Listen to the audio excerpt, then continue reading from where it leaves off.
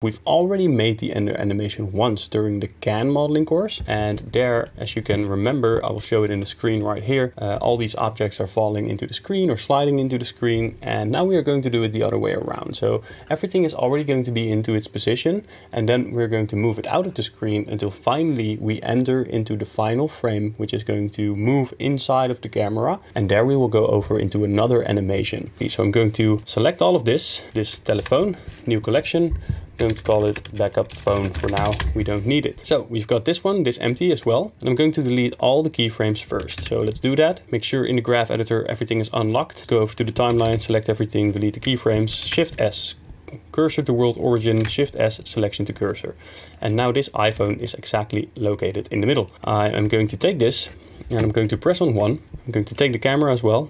Move into the graph editor, make sure everything is unlocked, timeline, delete everything right over here.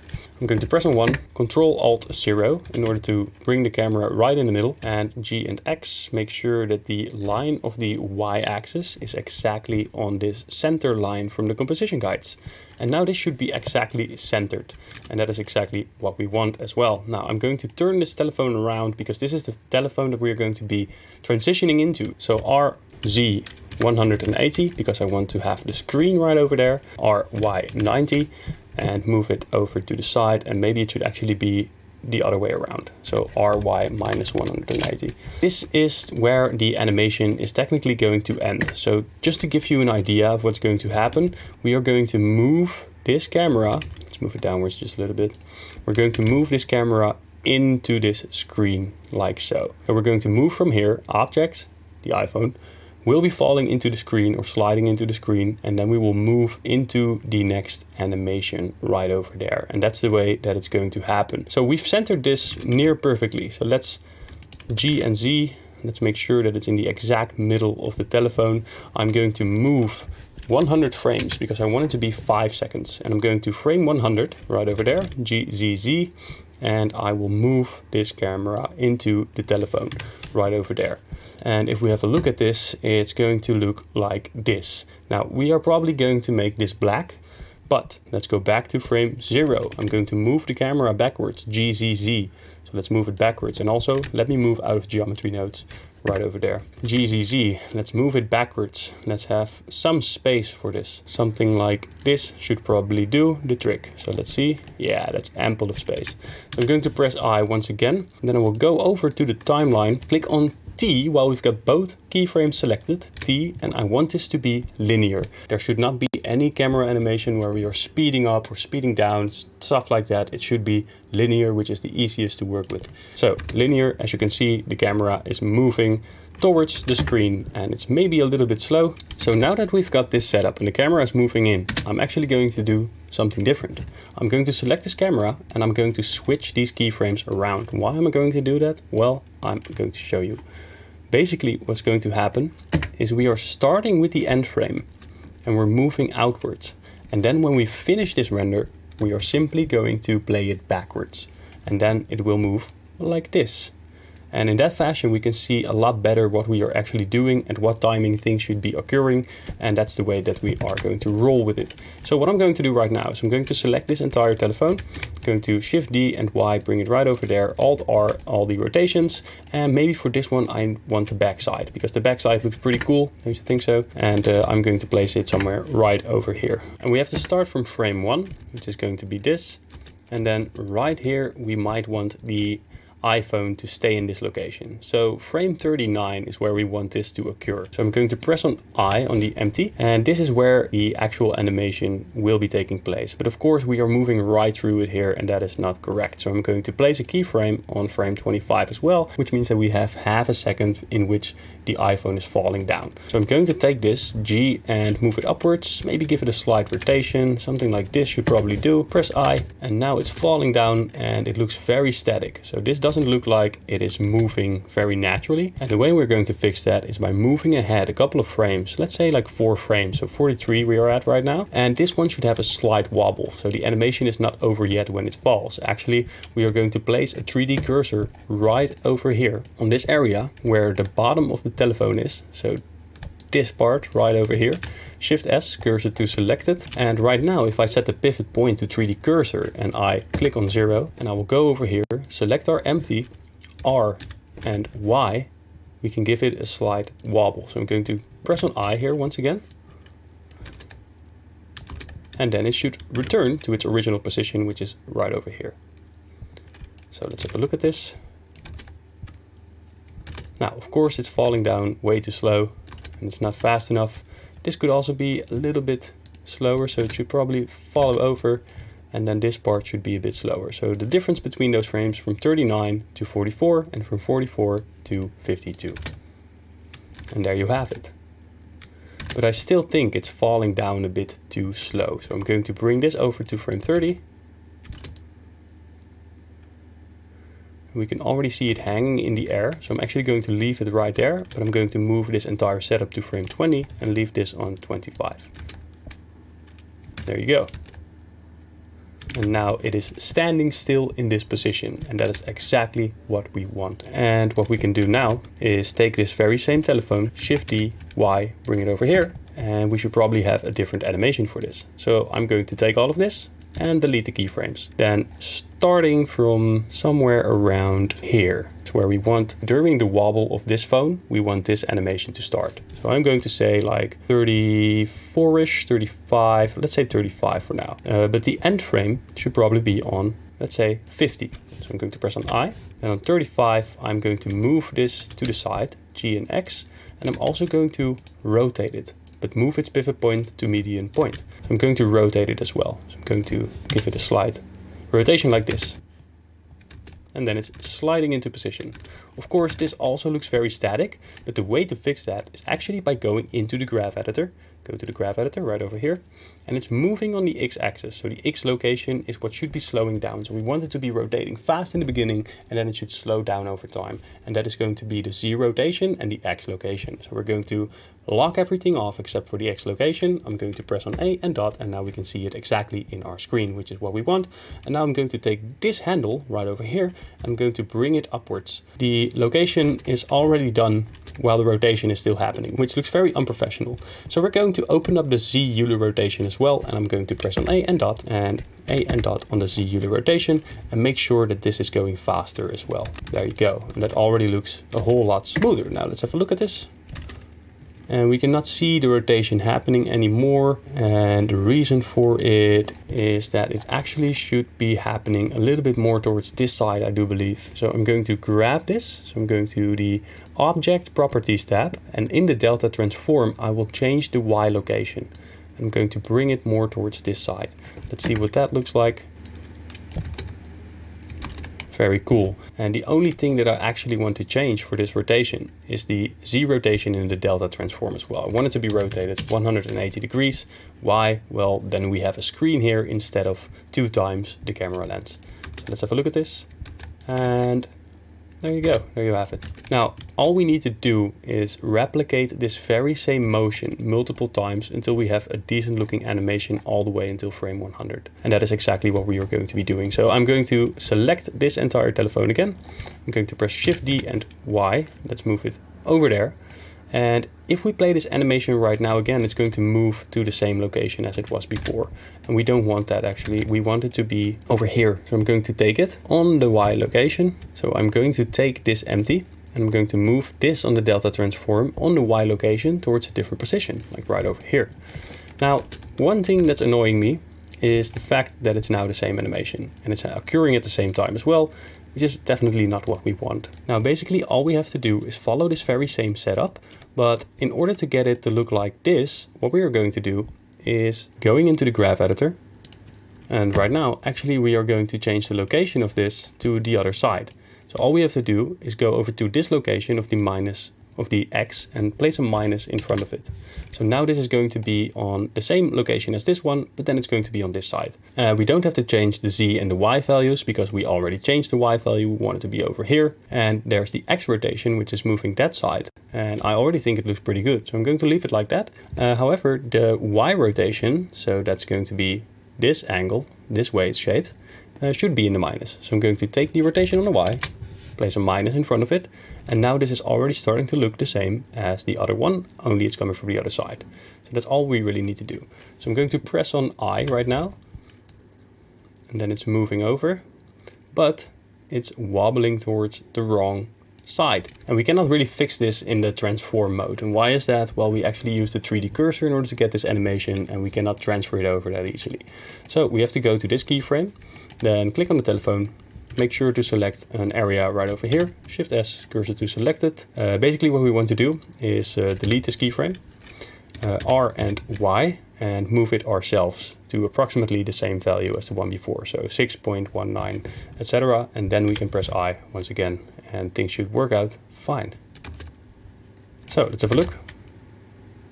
Now, of course, both of those are falling at the same time, and I also like to keep the distance somewhat the same between all of them. So I'm going to change the Y location to something like this on the delta transform, by the way. And I'm going to take all of these keyframes and have them come in just a little bit later. Why? Because if we move this one, then this one moves, and then this one moves into place, and everything will look absolutely stunning. Now I'm going to take this iPhone. Well, first let's have a look in the camera view, by the way. And then we are going to take this rotation of this telephone. Let's select it. Shift D, Y, bring it right over there. And of course we have to change the location from where it's coming from. And in this case, it is going to be quite simple. All we need to do is what's happening right now. It's right over there. We want to change the Y location. It should be right over here. And we want it to be coming from the other side. So right here on this keyframe, the location X, which is going to be this line right over there, is on the minus, but we can change it to a plus value like this. And then we have that keyframe. The Z value should probably be in the minus. And if we press Y, and it's moving outward first and then it's moving inwards. And the reason for that is because of the graph editor work that we did. So if you move into the graph editor, you can probably see that now that it's in the negative, it's going to give us an overshoot. I'm going to show you exactly what I mean right over here on the X location, and it is indeed giving us an overshoot. So actually this is the baseline, but it's moving towards that side first before it moves towards our desired location. And the way to fix that is actually by taking this little handle right here, SY-1, and then it will be inverted exactly as the other one. So now the location is working out fine, but the rotation is doing the exact same problem. So we have to select the Z Euler rotation. It's having this overshoot. Select this SY-1, and now it is inverted. Let's see what it does for us. Very good. All right, all we have to do now is unlock everything, go back to the timeline, select the keyframes, and move it toward the desired position. So let's see what it looks like in the camera vision. Very nice. Very good. Now with motion blur, this is going to look very fine. Of course, you can play around with the graph editor and make sure that some of these animations look a bit smoother, but I'm actually quite content with the way this looks. So the camera, let's go into the camera timeline. Let's see, maybe we don't need all this extra space. I think the animation is already done the way it is, but what we can also do is maybe speed it up in the beginning and then have it slow down. By the way, Control, Shift and Space will allow you to play backwards, and then it's moving inside of this. And maybe we can make it a little bit faster right over here and a little bit faster in the beginning. So let's have a look at the graph editor for now and go to the, let's see, what location are we working on? The Y location. So let's take that, go over here to the Y location, open it up, dot, and this is now a linear curve. So we have to change the interpolation. I'm going to set it to Bezier, and that allows us to move and work with these handles. And now basically what I'm going to do is I want it to be fast in the beginning, which is right over here. So it's going to move in fast first. And let's say somewhere around over here, we want it to slow down again. And the way to do it would be to take this handle and giving it this animation right here. So it's moving in fast, then it's slowing down, following the animation, and then it's transitioning into the telephone. So we somewhat have an S-curve, like this.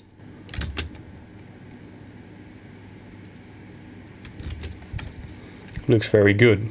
And the only thing that's left to do is to take this one, and it should be a bit smaller right here on frame 100Y. Well, we can actually see it sticking out, and it should be magic. Everything should look like magic, and there is no magic if you already know where we're headed towards. So what we are going to do, move to frame right over here, as long as it's in the screen. So until this part, it should be 100%. So I'm going to select this empty, press I, and this will place keyframes on all the properties. So rotation, scale, location, etc. And then here, one frame further, I'm actually going to set this to median point and scale it down to a very small phone. And now you can see there is no phone when we enter into this animation. And look at this. This could also be a loop, by the way, which is what we're going to be making later on. There you go. So starting from frame 80 works as well. It's going to be a 3-second animation. All right, and this is what it looks the other way around. So the only thing left to do is actually to change some of the colors. So I'm going to change the color of this iPhone, for example. It's going to be more bluish, or maybe this one. And I'm also going to change the LED screen. So maybe we can change this to something funny or to something that is relatable to people that when they are using an iPhone. And let's see, if we go into this side, we also have to do some lighting work, because here it is lit correctly, but here I'm not entirely sure. So we are going to have to change that as well. Make sure that we have some decent lighting on these iPhones. So let's have a look at this one first. I'm going to make this a different color. I'm going to make this the bluish tone. I do believe they have like a dark blue color for the iPhone as well. So I'm heading over into the Apple logo backside and shader editor. And I will duplicate this actually. Make sure that we are working on a different material. Otherwise you are changing everything. And now I am heading over to the color of this, and that's right over here. Now, what am I going to do? I'm just going to keep it very simple. I'm going to set this to a slight bluish tone, and I'm going to select this, make it a whole lot darker, bring it into the blues, and make it pretty damn dark. I'm going to do the same for this one. Make it a bit darker. Go over here, take this hex code, and let's bring it into the base color of this one.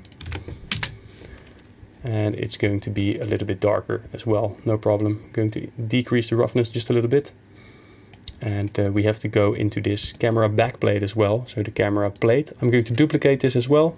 And I'm going to change the color to the exact hex code that we used before. And since it's glass, it has to be a little bit lighter. So I'm going to increase the lightness of this and maybe change the color to a less saturated bluish tone, something like this.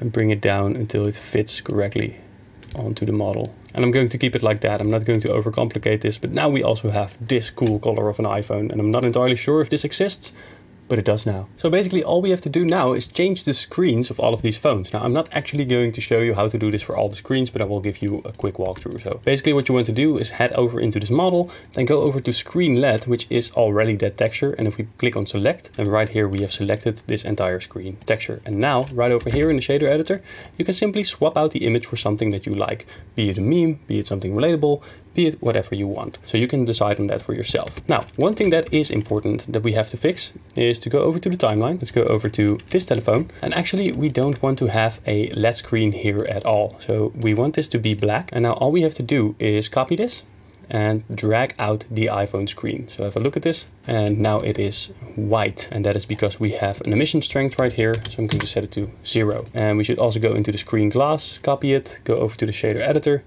and increase the roughness until nothing is visible at all. And the reason why we are doing this is because we have to transition into this screen, and we are simply going to do it by masking it out and doing it in the editing program later on. So that's the way to do it, and you can change out the screens for yourself. Now if you want to improve the lighting, you can go over here to light, add an area, scale it upwards, scale it on the y-axis, rotate it by -45 degrees, bring it upwards, G and X. Let's increase the power of this, and let's have a look in our camera efficient as well. Where is this area lamp? It's right over here. So if we turn that on and off, you can already see that we get a cool reflection on the top of this, and that should be consistent throughout the entirety of this animation. Now, of course, I'm also using an HDRI. I think it's the Canary War 4K, which you can get for free on HDRI Haven, and it's on 0.5 strength. So we get some reflections anyways. And that's the way it looks. What we can also do is perhaps take this area lamp, bring it over here, Alt R, RY -90, RY 90.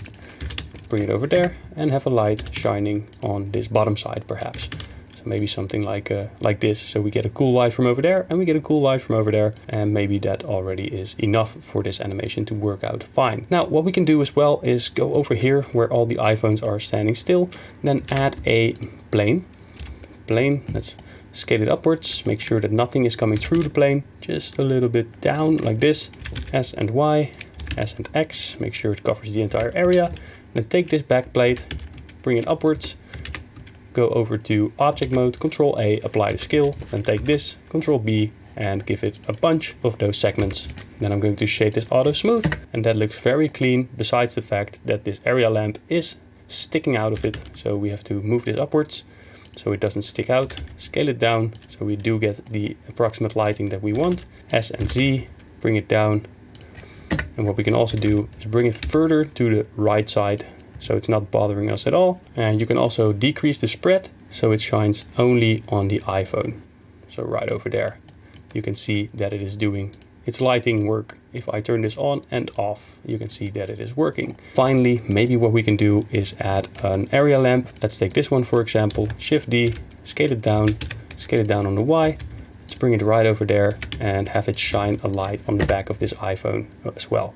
Something like this. And what we can do is maybe select this entire iPhone and we can place it into a collection. I'm going to call it Final iPhone. Then I'm going to select this area lamp and I will go over to this tab, scroll down, go to shading, light linking, new, and then I'm going to drag the final phone into this area. And now this light doesn't operate on the floor, it only operates on this iPhone, which is very good because now we can play around with the lighting a whole lot more. I'm going to bring it right over there and maybe I'm going to duplicate it again, Alt R, RY 90, and have one come in from the side as well in order to give it this type of look.